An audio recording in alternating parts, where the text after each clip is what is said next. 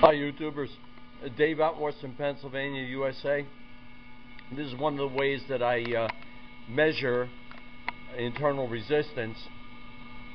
I prepare thin film polyelectrolyte membranes and corresponding gels from chitosan, carboxymethyl, starch, gelatin, and other materials, and I focus on cross-linking and their performance.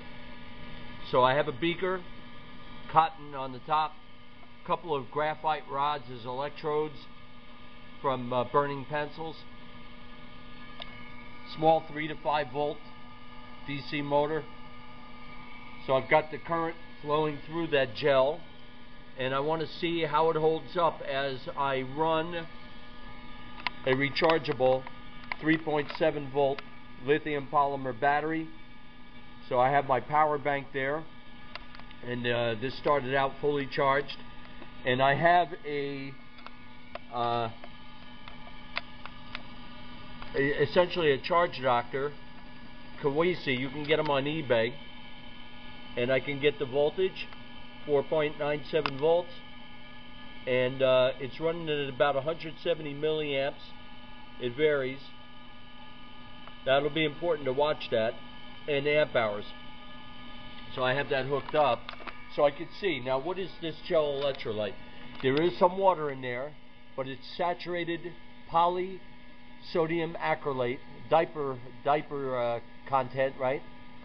And that gel is mixed up with carboxymethyl cellulose. I have a YouTube video, and my website has information on how to prepare that from water-soluble starch. I may have called it cellulose. I do that a lot. Carboxymethyl starch. And I'm running various materials. Now, of course, for demonstration, you could put pure water with salt, and begin to observe the conductivity through your various electrolyte solutions. And I have a meter that measures internal resistance, and I'll be monitoring that too, and I'll upload a video on it. And as I said, I'll let this run down, I'll recharge it. I want to run about 5 or 10 cycles, and I want to see how this electrolyte holds up, if it starts to decompose.